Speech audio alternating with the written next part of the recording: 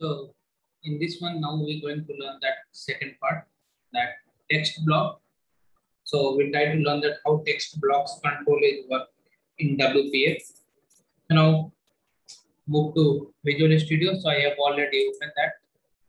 So I again went with here and shortcut I use Shift Control N and it's open. Now it's already added here as well in left side because since I use, you guys also use, so it will be here. Or if it's not, then you can go ahead and search it here WPF. You get a WPF.NET framework. You can go ahead and click that enter now. So here that place where you want and that rename of this one. So now this one we're going to use a text block. Okay.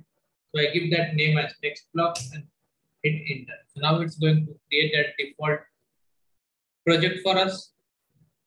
So once we'll create now, we try to understand what is text block. So text block is basically used to display some small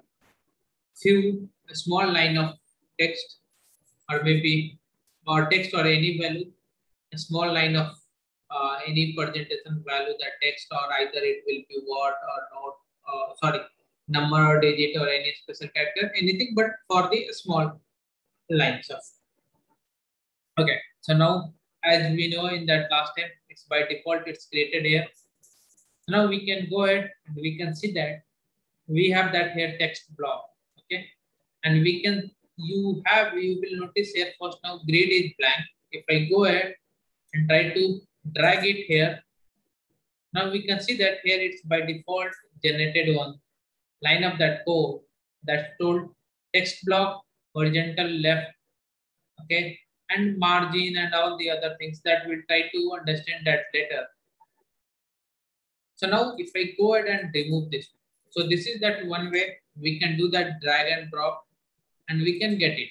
Okay. So now once I remove that and if I go and run it, it will be plain. That nothing will be there in this Windows form. It's blank. Okay. So first thing, we'll go ahead and try to change the title and I will make that text block. Okay.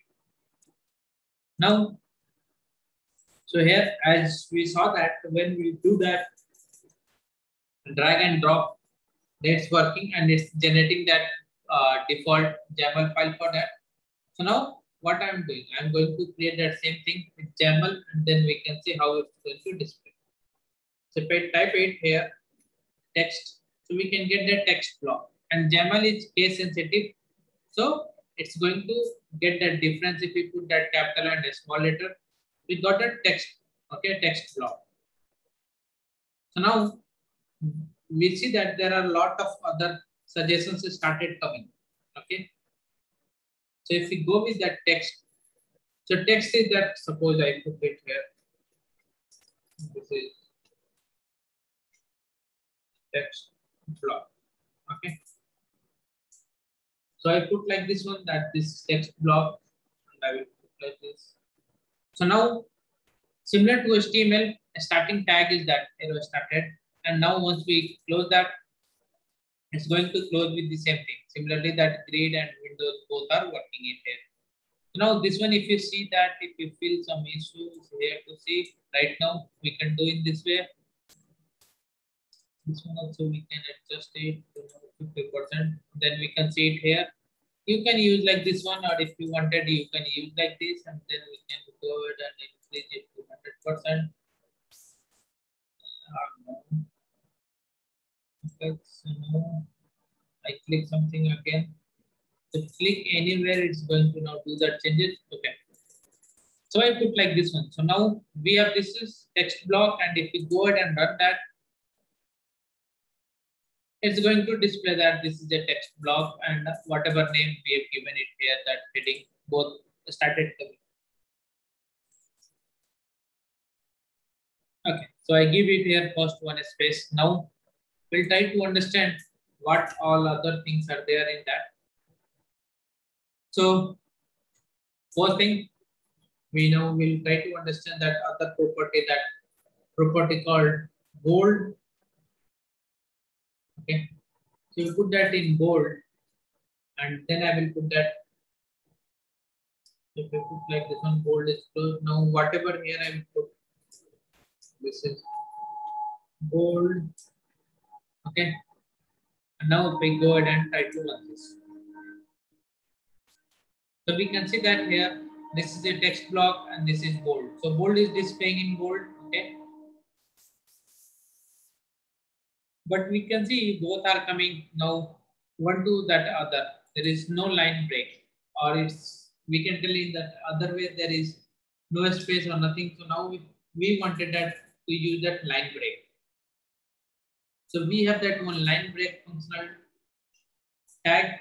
What it will going to do, will just create that one line break. Okay. Now I did that. Now I will go ahead and now. So once I click that save, we got that different one here. That format and all the other formats got changed one by one. So this one I will explain that next video. I am using that one of that their tool that is doing that formatting of Xaml code. Once we do that, click on Control S, save that. So now we'll go that and see that here. Now we can see that it came to that next line. This is bold. So similarly, if we go ahead and try to do that italic, so if you put that here as well, italic. Okay. So if we go ahead, italic. Okay. So we can put like this one, and if we go ahead and run it, so we can see this one now is coming. This is italic. So what all we need based on that, we can do it here, changes and all the other things. Now, what we can do, we can increase that here size as well. So now we can see that font size is very small. Now if I go and put here font size, scan that font size. So now I suppose if I give it 20, and then if I go ahead and run that, so we can see all of that font size got increased now, and we can see it here as well. Okay, so now see if I go ahead and increase that to 28, we can see here also it's got increased. Okay, so it's here now started displaying that again in bigger one. So now if I go ahead and put it here, that line break. Okay, so line break, I put that. If I go ahead and run that, we can see that this one now displaying and again one more line. So I hope you understand that what is that use of that text block. So now first we'll go and try to in the similar way, try to complete all of that control, whatever we have here. We can complete all of them, basic functionality for what it's used. Then we'll go ahead and try to customize those things. We try to do many more things with this one. So that's all for this video. Thank you.